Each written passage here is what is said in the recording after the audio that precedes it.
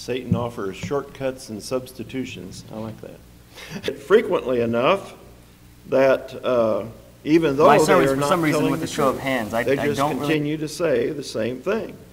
Later, people marvel that they can do such a thing, but the Bible has an explanation for that. 1 Timothy chapter 4, verses 1 and 2.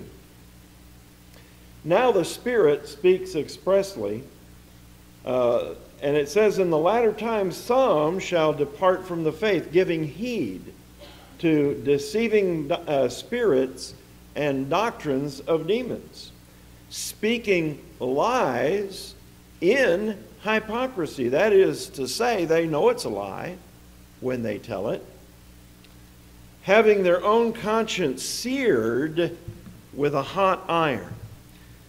Now, you can pervert your conscience. You can sear your conscience so that it has no effect upon you whatsoever. That can be done. And in the context here, it involves false teachers who can look their brethren right in the eye and tell them that the Bible means something different than what it obviously means. And they can say it convincingly, they can say it sincerely. But they know they're lying, and they know they're teaching that which is false. In the first century, the apostles and elders met in Jerusalem, for example, in Acts chapter 15. And they determined that Gentile Christians did not need to be circumcised, as some of the Judaizing teachers were claiming. They also determined that brethren, Christians, did not need to keep the law of Moses, except the 4 things that were mentioned in the letter that they wrote to brethren. But did that put an end to the teaching of the Judaizing teachers? Well, some of them, but not all of them, knowing of the decision that had been made by the apostles and elders, they would still go out and preach that same false gospel. They knew better. They had seared their consciences. Another example. Had Jesus not thoroughly defeated the theology of the Sadducees who did not believe in angels or in the resurrection? How is it that more than 25 years later, some were teaching in Corinth that there would be no resurrection from the dead? Paul responds by, first of all, pointing out that the resurrection of Jesus is a fundamental part of the gospel message. 1 Corinthians 15, 1 through 4. Jesus died and was buried and rose again. That's heart even of the gospel message. Then Paul goes on to list several who saw the resurrected Christ, including himself. Verses 5 through 11. Then Paul begins his application. Since Christ is raised from the dead, how is it that some of you say there is no resurrection? And after making several arguments proving the reality of the resurrection, Paul talks about the day when Christians shall be raised from the dead, having become victorious over death. And that's in verses 13 through 57.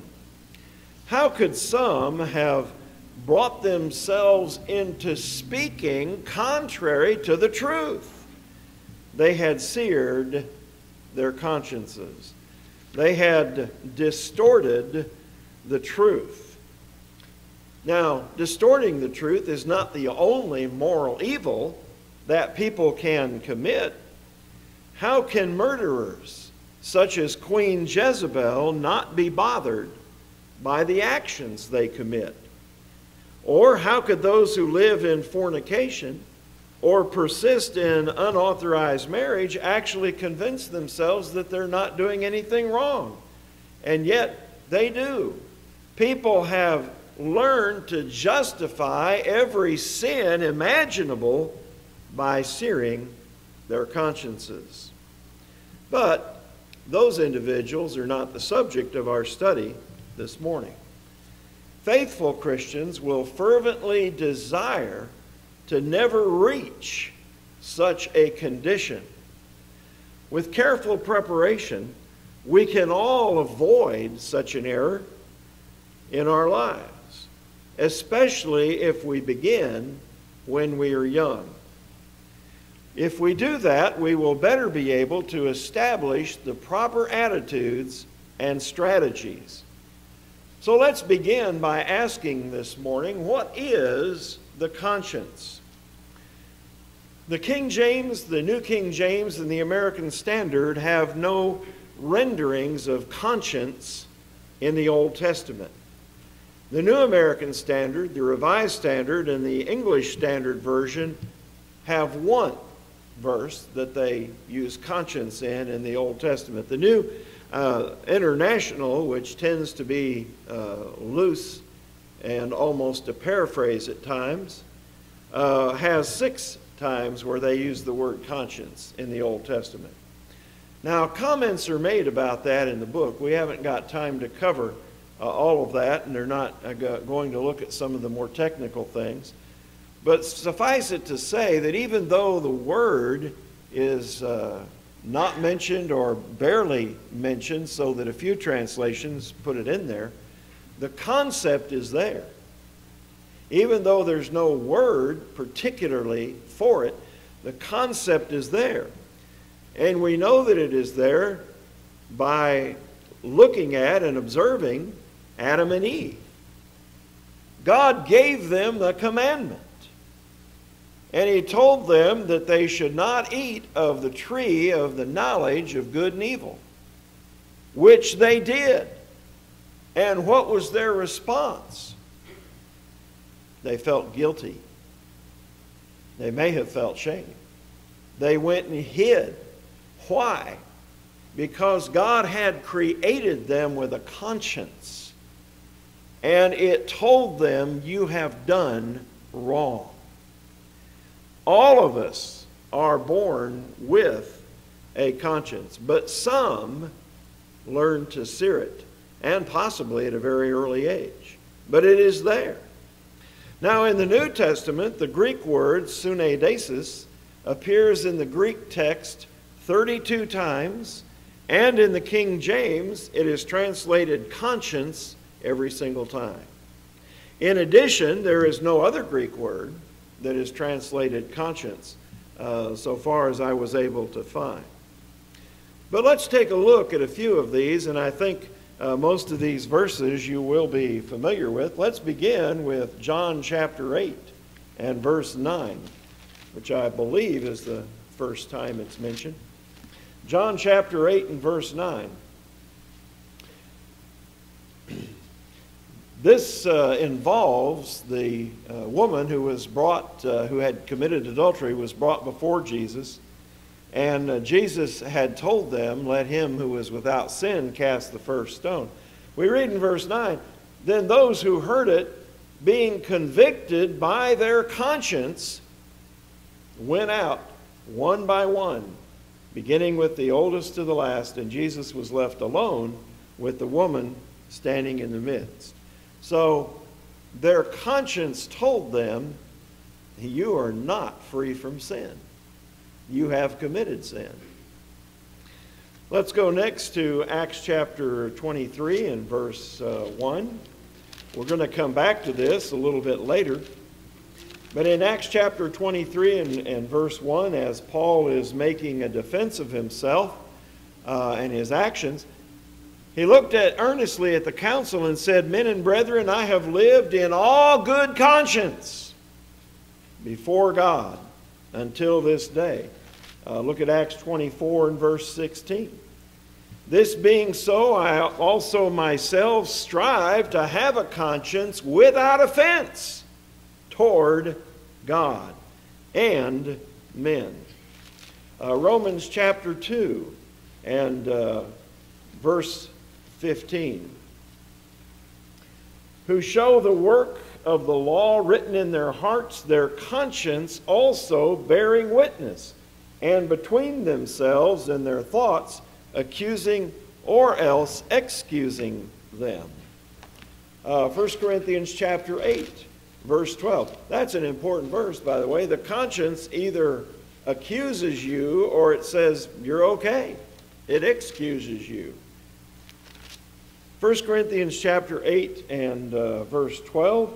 But when you thus sin against the brethren and wound their weak conscience, you sin against Christ. Next, 1 Timothy chapter 1 and verse 5. 1 Timothy chapter 1 and verse 5. Now the purpose of the commandment is love from a pure heart, from a good conscience, and from a sincere faith. We know from 1 Timothy chapter 3 and verse 9 that those who are qualified for elders, although this is said of deacons here, holding the mystery of the faith with a pure conscience. And then Titus chapter 1 and verse 15.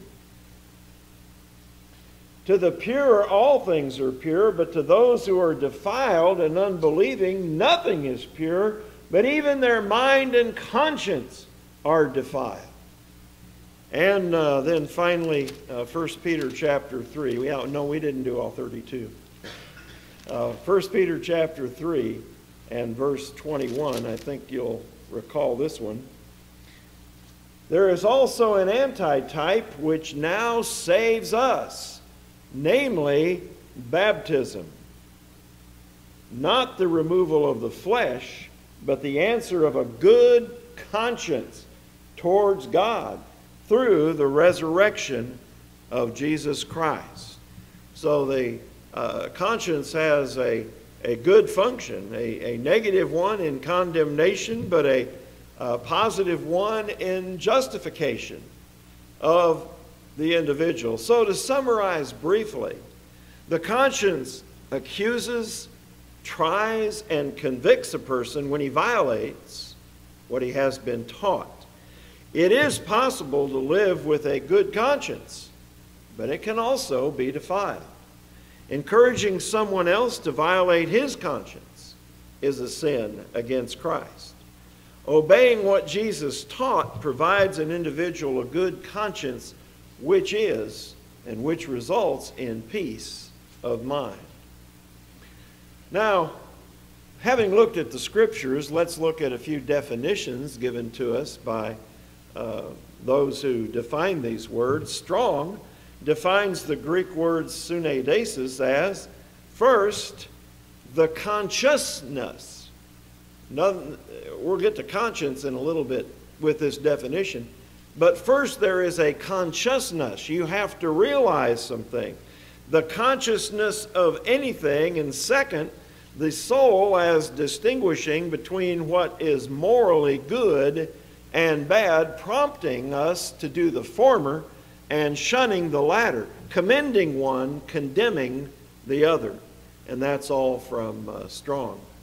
A.T. Robertson says that the word translated conscience is literally joint knowledge in Greek, Latin conscientia, and English conscience, which comes from the Latin. It is a late word from sunoida, to know, which means to know together.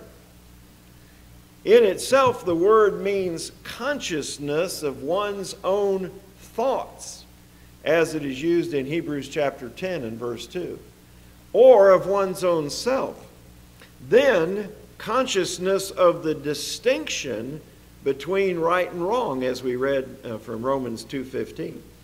And then with approval or disapproval, and that's Robertson's definition. Vine says that the word suneidesis means literally a knowing with, from sun, meaning with, and oida, to know with. A co-knowledge, in other words, with oneself. And then Vine adds these words: The witness borne to one's conduct by conscience, that faculty by which we apprehend the will of God as that which is designed to govern our lives. Hence, the sense of guiltiness before God, Hebrews 10:2. That process of thought which distinguishes what it considers morally good or bad, commending the good, condemning the bad, and so prompting to do the former and avoid the latter. Well, these are sources that have defined the word for us. Now we offer two conclusions concerning that. First, we all have a faculty that we call conscience. It is a function our mind has unless we sear it or defile it. It will operate properly and be to our good. Our minds carefully consider what we have been taught concerning right and wrong and compare our actions with those ideals. If we know that stealing is wrong, yet for whatever reason we take something to which we're not entitled, our mind processes what we have been taught with the action of taking something that's not ours, and it accuses us. Thief. We may try to justify ourselves, but our conscience has already condemned us. And we know internally that it is right. We may not want to hear it, but we know that it is right. If we succeed in defending our actions, even though we know we are wrong, we risk the valuable service that our conscience gives us, and we're on the way to searing it or defiling it. Second, as our minds compare our actions with our beliefs, the conscience will also accuse us of failing to do what we ought to have done.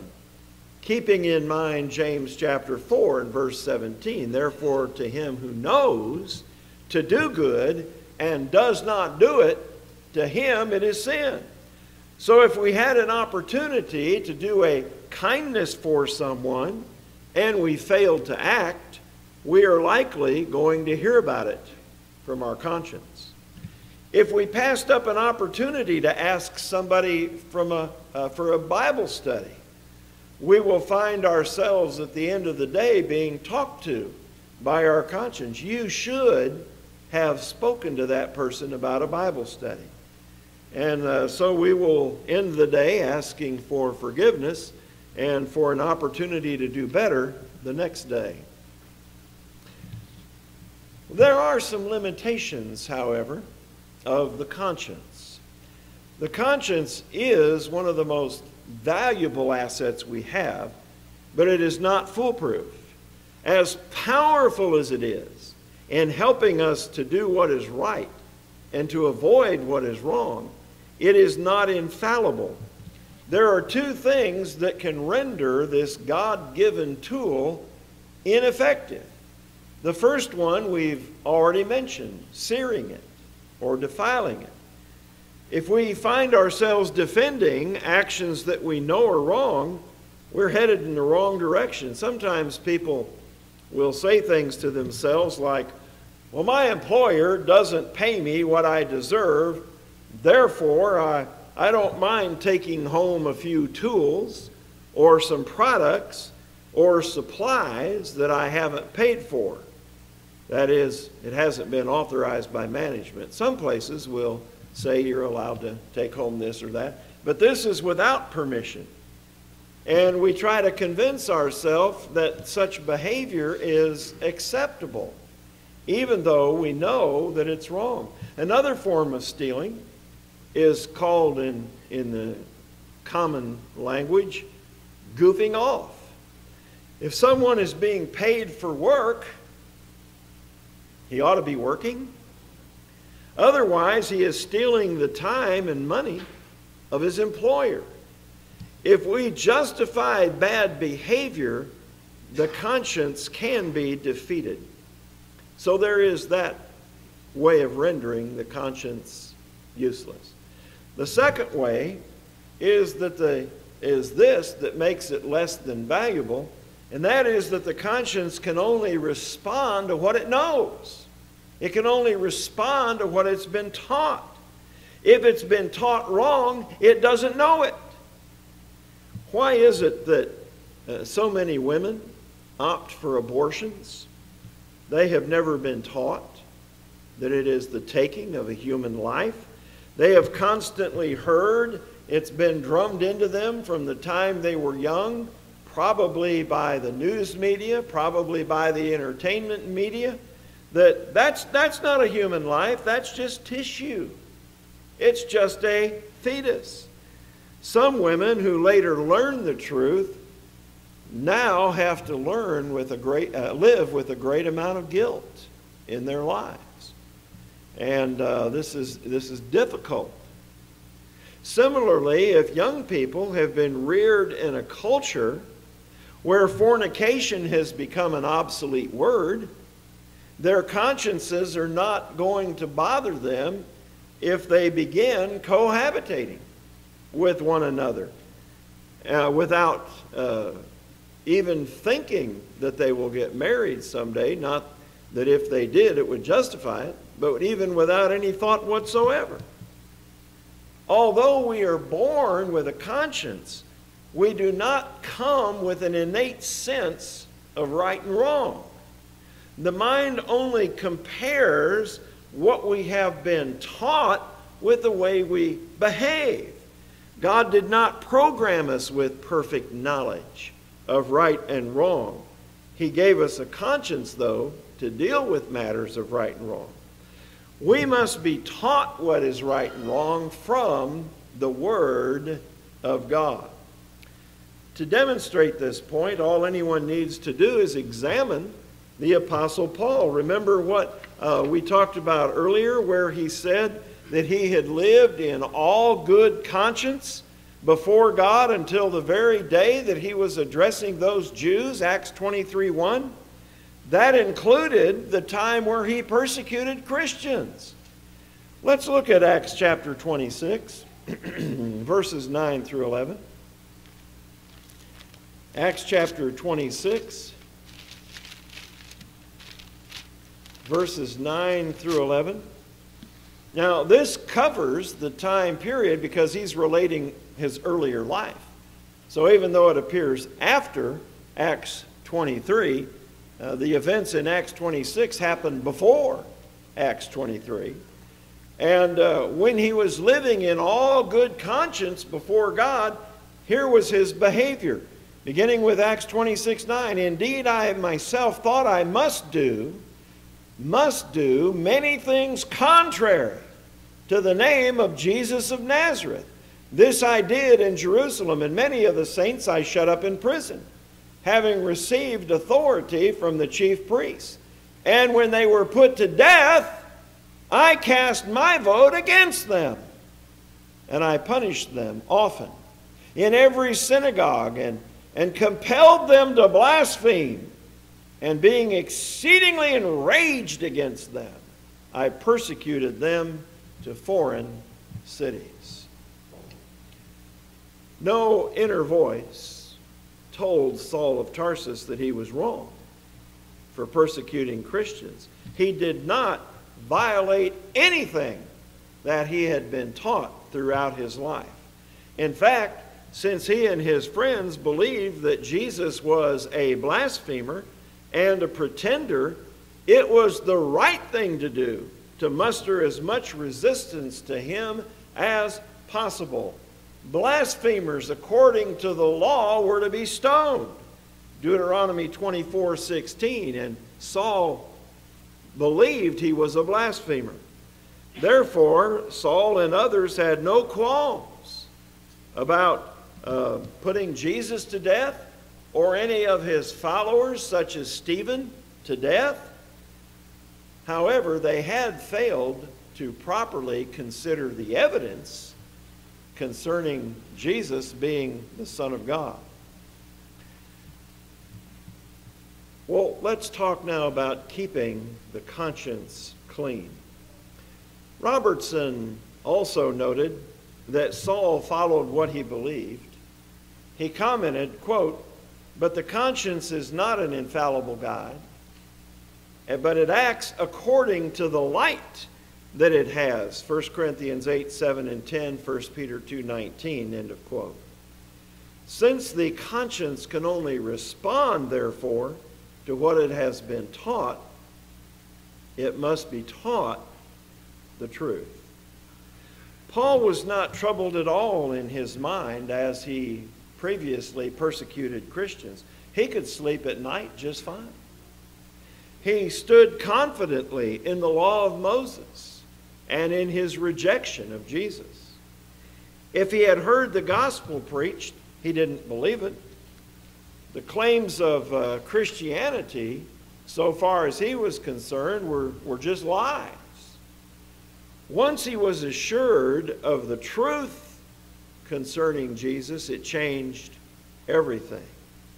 Jesus appeared to Saul on the road to Damascus. He had rejected the testimony of those he might have heard preach.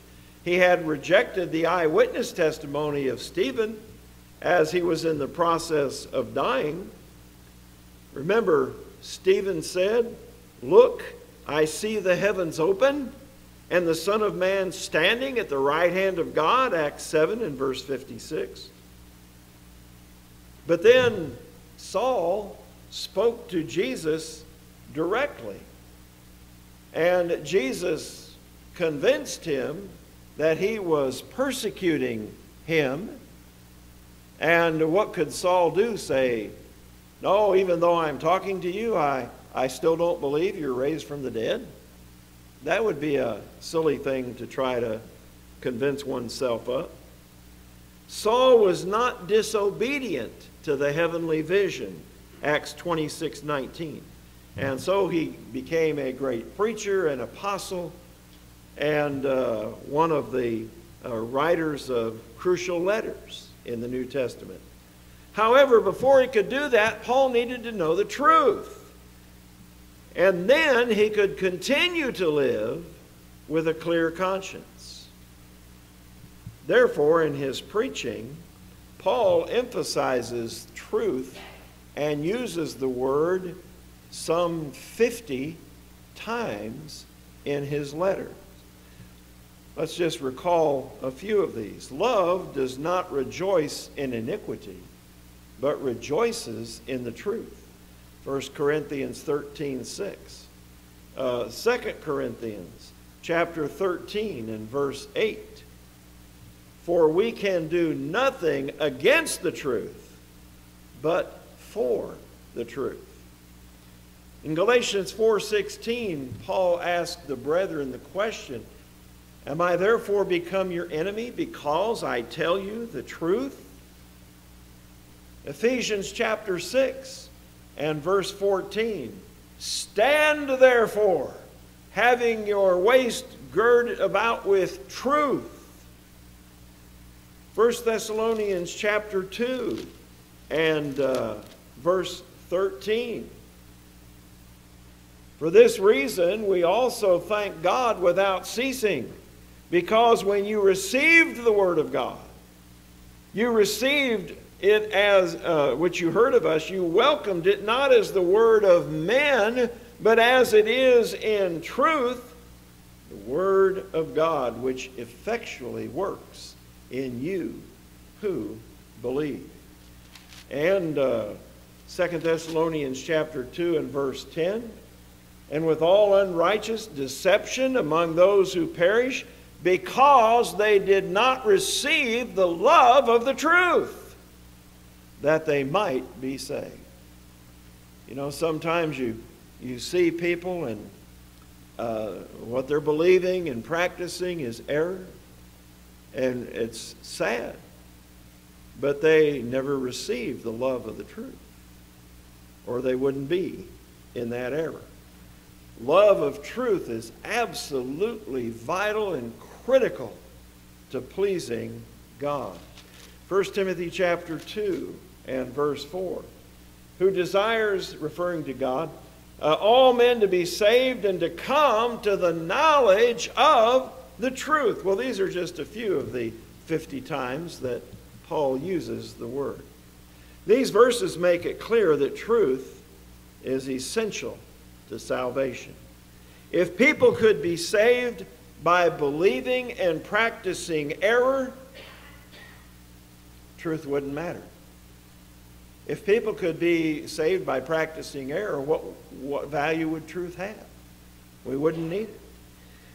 But not only is it crucial for salvation, it's also a requirement for the conscience to function properly.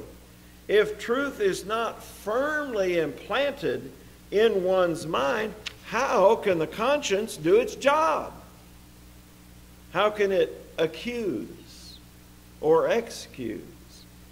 Nothing in Saul's mind could accuse him because the facts had not been stored up there when he was persecuting Christians. For this reason, several verses warn against error.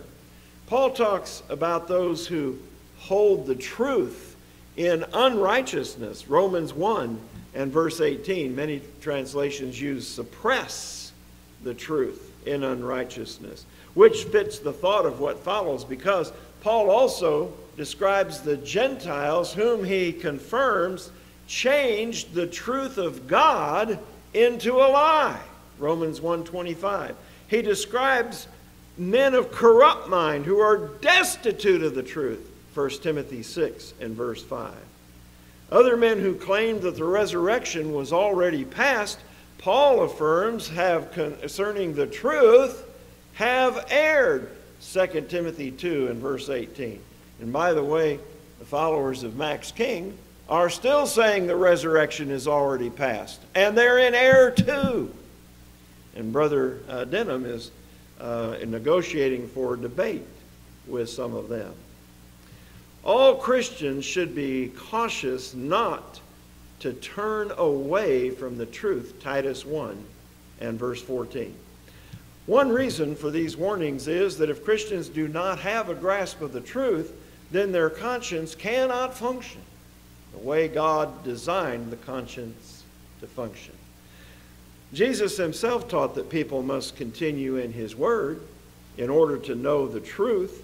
John 8:31 and 32. Solomon long ago, 3,000 years ago, in Proverbs 23:23 said, "Buy the truth and do not sell it." To know the word of God is imperative, and that knowledge has many applications, and some of these are found in Psalm 119. Let's just notice a few passages there, or a few verses from Psalm 119. And in fact, I believe this is where many of the verses from "How shall the young secure their hearts" come from. Psalm 119, verse 9. How can a young man cleanse his way? By taking heed to your word. The word of God provides the choicest rules that will keep the conscience clean. Let's also notice verse 11. Your word have I hidden in my heart, that I might not sin against you. Verse 140. Your word is very pure, therefore your servant loves it. And so this is the way in which we are going to be able to guard our lives from sin. We want to be able to say, as verse 130 of this psalm says, I have chosen the way of truth. We need the right heart. We need to understand the truth, but then we must, that's not sufficient in and of itself. We must have the right heart to accompany that. We must be wholehearted in our dedication and devotion. Half measures will not work. Solomon emphasized this when he said, keep your heart with all diligence, for out of it spring the issues of life. Proverbs 4 and verse 23. So our behavior must be an expression of what we believe. God's principles of morality and holiness must become firmly entrenched in our minds. And then we will be able to express ourselves in a godly manner if we first have thought of the rightness and wrongness of various actions and have made up our mind how we will react in various situations that we might face. The Christian must constantly remind himself of God's teachings, be thoroughly saturated with the Word. Observing them brings life and health to those who do so. Guarding one's heart will result in speaking and listening to the truth, which presumes that we have, by the way, the analytical ability to comprehend truth. Our eyes should be focused on the Word and not distracted by the visual and verbal assaults that Satan makes available to us. We know that the paths of righteousness and the broad way leads to destruction. We cannot allow our feet to travel where evil lies, and that includes companions. He who walks with wise men shall be wise, but a companion of fools shall be destroyed. Proverbs 13:24.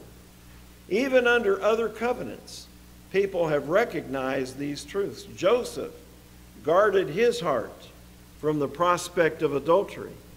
Daniel and his 3 friends would not violate their consciences by eating food that was forbidden to them.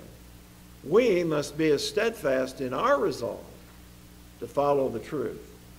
It's lamentable that with so much Bible to teach our youth, that so many congregations seem to be wasting their time in Bible classes.